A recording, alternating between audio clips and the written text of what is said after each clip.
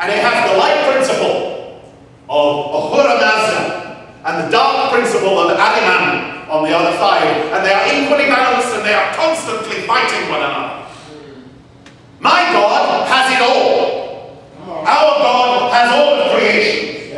Our God gives all to us. Whether we feel them as a blessing or whether we feel them as a curse, we have to reach the stage where we can give thanks to God for it. I pray that I can give thanks to God for my HIV. I pray that I can give thanks to God for my nervous breakdown when I was a teenager. I pray I can give thanks to God for the pain I feel in my hip, because it is all from God.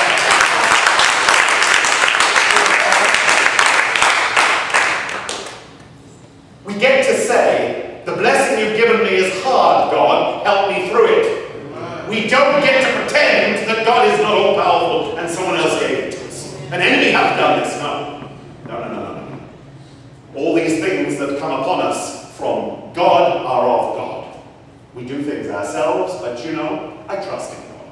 I trust in the ultimate conclusion of this all. I trust in the fruit bearing. I trust that we are all, there's a wonderful word here, fecund. Fecund means fertile. Fecund means giving forth something that is rich and strange. Something that has never been produced before. Strange fruit. Strange fruit. Not like you get in the supermarket. Not apples that are identical. Not apples which are the same shape and the same colour with the same shine on them, the same amount of wax on them, and the same bland flavour. But extraordinary, rich and strange things like you've never heard before, which smell peculiar and taste extraordinary and have strange effects on us, because each and every one of us are like that. We are individual and unique and definitely formed in our mother's womb by God. So, you know, love, it's a tough one. But the lack of love and the self-hatred is an awful thing. You know, I want to tell you a story about how we respond with our insecurities and with our cruelties.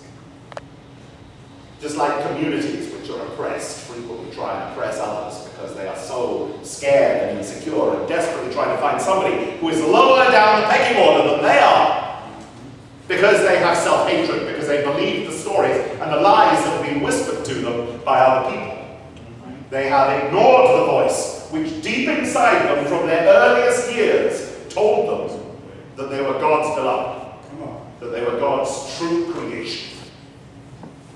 Well, you know, around the end of the 19th century, Britain fought a war called the Boer War. It's now a bit obscure, to be honest with you, but it went on for several years, and it was a terrible thing. It was at the height of the British perception of being civilized and a civilizing influence around the world. And we had been encircling two small Boer republics. The Boers were Dutch farmers originally. Now, they weren't heroes. They weren't particularly wonderful people. They trekked up to where they were because they didn't like the fact that the British had banned slavery. However, there they were. And diamonds and gold were discovered on their territory. And surprise, surprise, vast numbers of British people went over there as miners and speculators. And before they knew it, 90% of the population of the republics were actually Uitlanders, or British people, as they call them. So they decided that in order to retain their integrity, they were going to attack first. And they attacked 5 British towns in South Africa proper. Mafeking, Ladysmith, and several other towns. And the British were horrified. And from that moment, because somebody had done them harm, somebody had hurt them, everything else was justified in their mind. And we see this in our own lives, in this country, in the way we behaved, and in the way the West has behaved for the last 100 years. In fact, human nature. So what did we do? We sent an army. And once we'd occupied the capitals of those countries, and yet the people continued to fight, the first major guerrilla war, the British general, Lord Kitchener, remember this is a country that considered itself at the time the greatest civilizing influence in the world. Nearly a third of the world's population were under subjugation to London at that particular time, in 1899. Lord Kitchener decided that there was only one way to do this. We were justified, it was a just war. They'd been cruel to us, they'd been wicked to us, we could do anything. So we divided the entire country into blockhouses, joined up with barbed wire. And then the British Army swept through like a pheasant shoot. And all the women and children were driven into concentration camps. And any men that were found were taken as prisoners of war. Hundreds of thousands of women and children died of privation in those concentration camps. Hundreds of thousands. They weren't executed. They just starved and died of dysentery and typhus and everything else. But for most of the British people back at home, they weren't monsters. They weren't wicked. They just told themselves that all was justified because they'd been attacked. So today at 1 o'clock, when I said my prayers at the beginning of the Requiem Mass, as I will again at the beginning of communion today, I prayed for all the victims of 9/11. Because as I live and breathe, there are many more of them than those that died in New York on that day. There are hundreds of thousands of them. Many of them in Iraq and Afghanistan. Now, this does not come from evil. It comes from self-hatred, from fear, from the lack of that solidity deep within you that knows who you are and what you are, and does not fear. And because of that, we do terrible things. Now, my own personal experience is that I had this extraordinary revelation on the banks of Lake Superior. And that's wonderful, and that's fine, and that's dandy, and I can tell you about it, and I can testify about it. And I can also tell you that my entire concept of love has been twisted until that moment, probably. That I tried to do what I thought was love to other people. And it was going through the motions of learned kindness to other people. But until you really value yourself, it's very hard to value anyone else. Until you really love yourself, and until you really appreciate how costly that love is. That love is not cheap. That love isn't a word. It's not a silly card with a heart on it.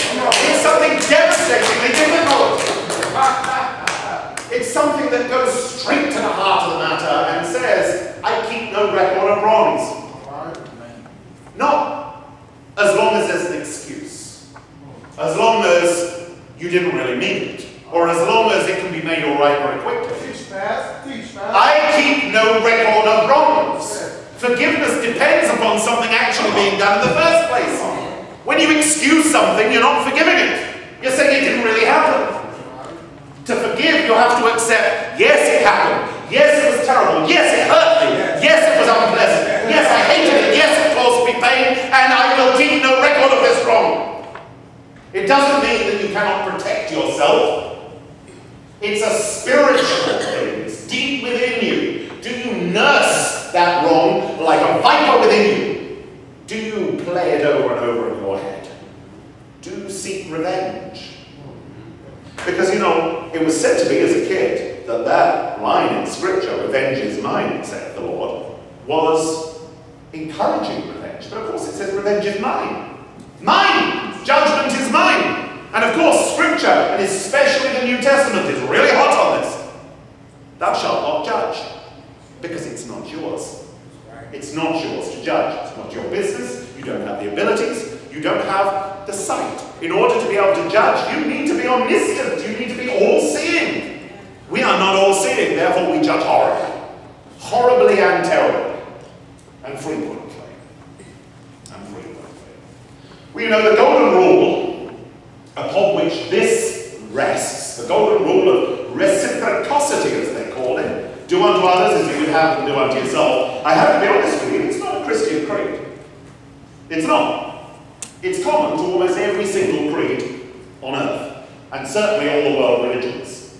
The golden rule is found in the Baha'i faith, Buddhism, Christianity, Confucianism, Hinduism, secular humanism, or I suspect I might be borrowed there, Islam, Jainism, Judaism, Mohism, I had to look that one up, Sikhism, and Taoism. All of them have the golden rule at their heart. All of them have what we know as a teaching of Jesus at their heart.